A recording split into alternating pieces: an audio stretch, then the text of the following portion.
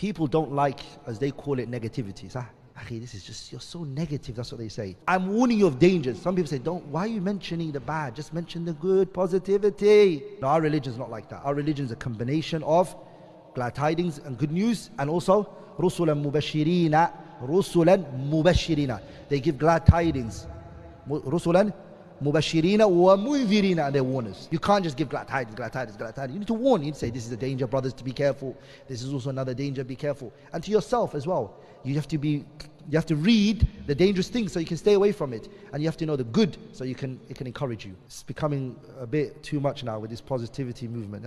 But there's a balance. You're right. A person cannot just do warning all day. The Prophets weren't like that. The Prophet wasn't like that. So they give the people hope, something to work with.